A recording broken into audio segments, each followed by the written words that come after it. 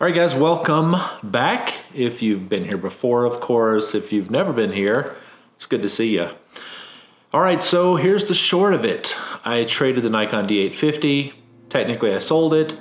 Went out the very next day, overnighted myself a Nikon Z6. Let me go get it. Here it is, the Nikon Z6II, version 2. So, at the time I thought, this is a great idea. This is wonderful. This is exactly what I need to be doing. Yeah, ideas are always great when you have them initially. So let's talk about what happened.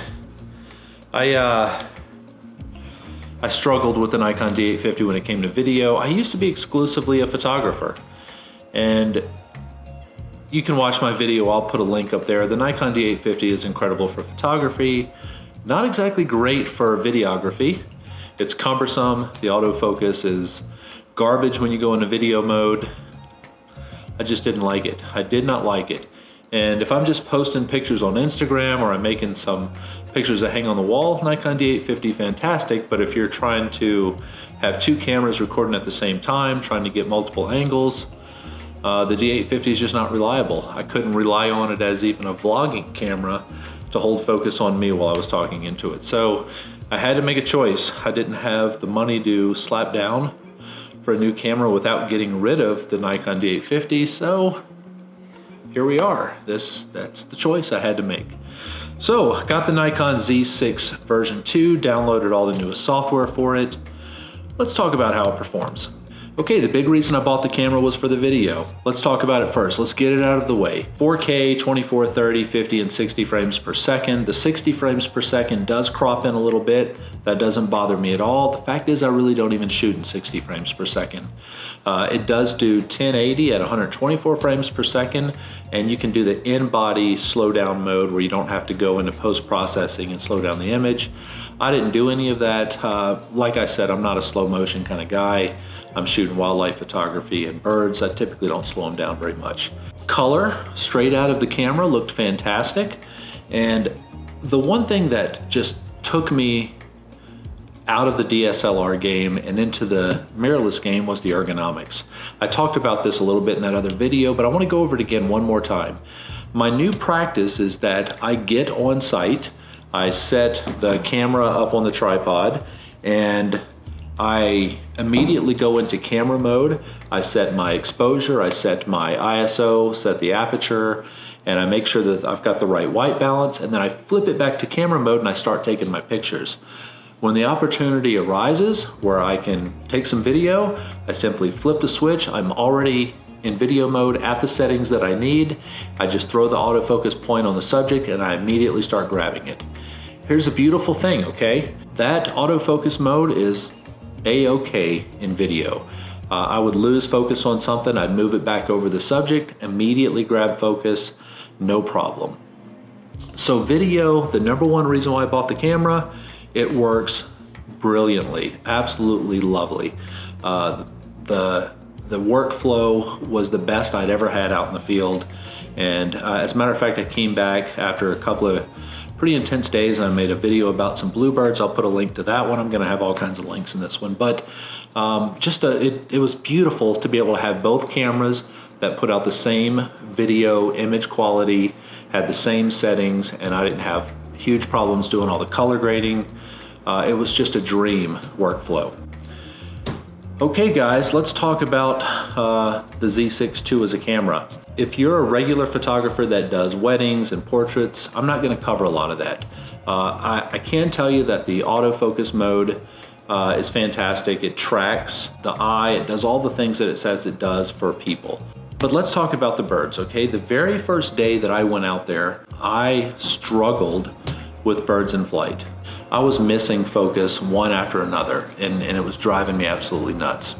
Now I have to say, I got in the menu, I started messing around with some things. I wasn't paying attention initially to some of those autofocus modes because I hadn't been doing a lot of bird in flight photography with the Z6. Before I get too deep into the birds in flight stuff, I want to qualify something. Your technique trumps everything. You have to learn to pan. You have to learn to pick up those birds in flight at the right time. You have to make sure that the sun is to your back and that target is illuminated well. The second thing is you have to make sure that you're using the right modes for the situation. 3D mode, where you just keep this big square, if there's too much going on in the background, it's just not gonna get it. Two things I saw that helped out. Number one, you can't do birds in flight in the regular group or dynamic mode as well as you can in the AF large format. Once I switched to the AF large, I started grabbing focus a little better. The problem is I didn't figure that out until late in the day with the bluebirds. So the very next day I went to a site where I knew there were tons of swallows flying around and killdeer and geese and seagulls, and I put it to the test. I gotta tell you, I was satisfied, I wasn't blown away, and I do have to qualify this. If I'm comparing the Z6, a $2,000 camera, to a $3,500 R5 or a $6,500 A1, the autofocus doesn't compare. I'm just gonna say it, it doesn't. I've used both of those cameras.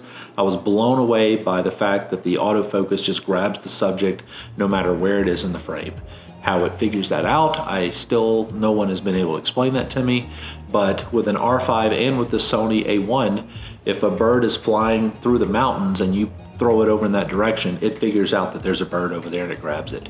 That's not the case with the Z6. This is a consumer grade camera, much lower line, but if I put it in that large autofocus mode, and as long as I keep that bird in that square, it tracks it absolutely perfectly.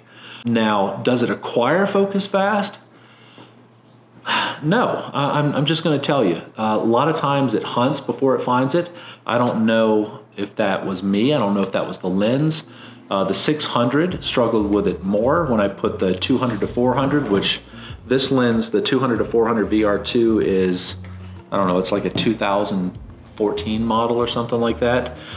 Much faster autofocus than the 600. It did pretty good. I'll show you a few images. You know, the killdeer was, to me, the best shot. It grabbed it pretty quick. When the seagulls were flying over, nice and slow pace, it just grabbed focus over and over again, no problems whatsoever. The geese, of course, very slow, picked them right up. Now, when it came to the small birds, it was a little more difficult. I'm gonna be straightforward. I didn't have a lot of success when it came to those little barn swallows. I maybe got 2 or 3 images that were acceptable. The birds were so far away though that I probably wouldn't do much with them.